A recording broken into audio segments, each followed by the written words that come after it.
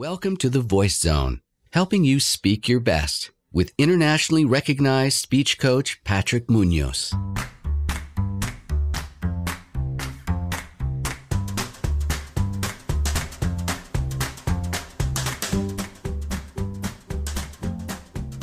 Hi everybody, Patrick Munoz here today talking about how you can get over a lisp. It all started when I realized that I wanted to be an actor.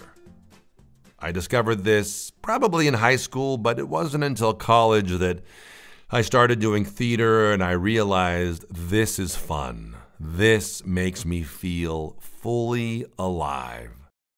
So after graduating, I realized I needed to do some more work on my voice, on my speech, on my skills, and I went to graduate school for acting at Temple University. In my second year there, I was told some news that was a little bit devastating for me. Everything seemed to be going well up to that point. I had been doing the homework, doing the scenes, growing as an actor.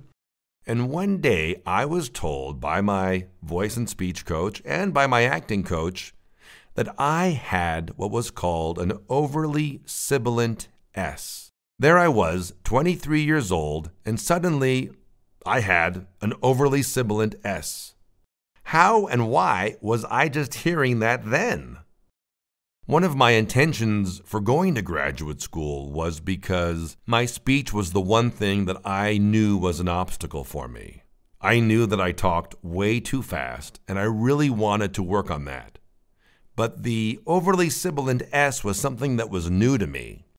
My acting coach said, "Patrick, your tongue is just probably too big." And I thought to myself, well, what am I supposed to do about that? How can I fix an overly big tongue? I only have a year and a half left of this school, and I thought I was already addressing all those issues that had been an obstacle for me. Fortunately, I had a wonderful speech coach at the time, Cynthia Blaze. She spent time with me, and we really worked on my S sound. There are many different kinds of lisps. Some involve the S and the Z sounding like a TH sound, so Silly Sally sounds like Thilly Thally. There are also lisps that involve the middle of the tongue, the sides of the tongue. But in my case, it was an overly sibilant S. So I was making the S sound in an incorrect way.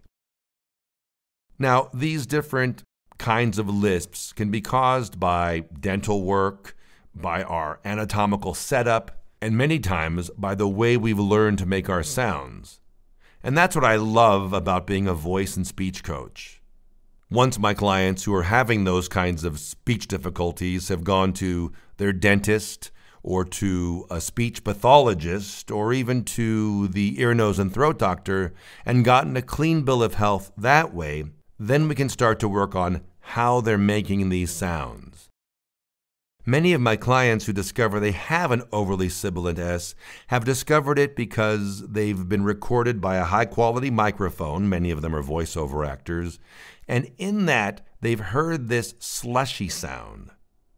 The good news is, this can be overcome. You can overcome a sibilant S by the simple acronym FLIP. Focus, length, intensity, and pressure. First of all, focus. You want to make sure that the tip of your tongue is pointing in the direction that makes the clearest S. Some of us point the tip of our tongue down, some up, and some towards the middle. It turns out that the middle is what's recommended. However, that's not the way that I make my S, so I had to discover how to make a clear S, even with the tip of my tongue not pointing to the recommended, quote-unquote, way. Play with the tip of your tongue moving up and down, recording yourself and trying to find out what sounds the clearest in terms of the S to you. Secondly, length. If we make an S sound that's very long, as in the word Silly Sally, Silly Sally, it's going to start to sound very S-y, very sibilant, very hissy. And that's what we mean by an overly sibilant S, a splashy quality or a hissy sound.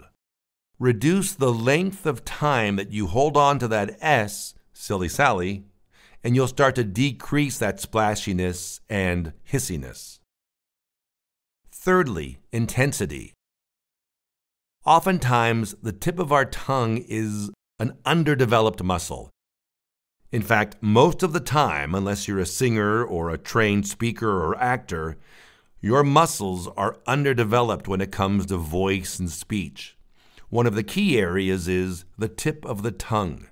Exercising the tip of the tongue can help you produce this sound more clearly.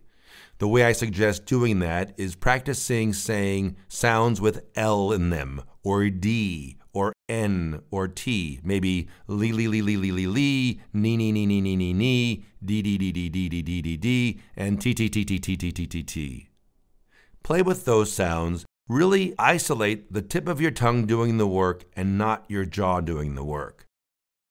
Finally, the pressure. Decrease the pressure on your S sounds. Now, it's a bit challenging as you're talking to suddenly have less pressure as you're saying your S, but if you do it very slowly, working with a short text like Silly Sally, you can start to see how reducing that pressure reduces that slushiness and hissiness. For instance, Silly Sally as opposed to Silly Sally. When I was told all those years ago that I had a tongue that was too large and an overly sibilant S, never in my life did I think, hey, one day I'll start to help other people overcome these issues as well. That was not my intention at the time. However, as an actor, I would always teach voice and speech on the side. And suddenly I realized this is where I really feel a sense of helping people. I really feel a sense of growing myself, and I feel accomplished. We never know how our lives are going to turn out. We do know that if we do good work, we try our hardest, and we are helpful to other people, things will always work out.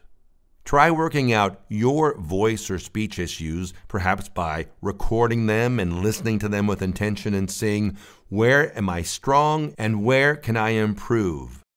By doing this, you can overcome any speech issue, any difficulty you have in your life.